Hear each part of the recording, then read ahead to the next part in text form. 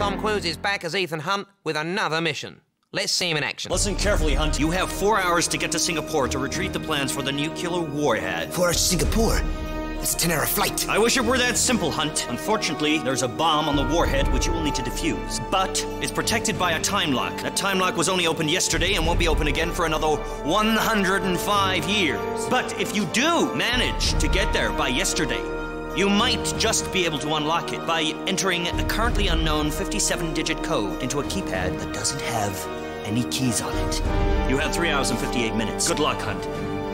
Oh, and one more thing. You'll need to do it wearing these. Actually, I think I'll leave it. Mission Actually Impossible. In theaters Friday.